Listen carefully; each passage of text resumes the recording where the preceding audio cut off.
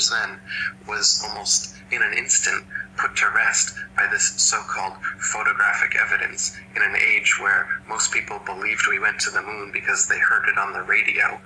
Nowadays, we have computers, we have Photoshop, we can see these things. You can see anomalies in the original NASA images just by putting them into Photoshop. For instance, you will see many of the images of Earth supposedly taken from the moon have artifacts, rectangular artifacts around the Earth directly embedded in the image, proving that the image of the Earth was actually cut and pasted in a computer program and put there that way.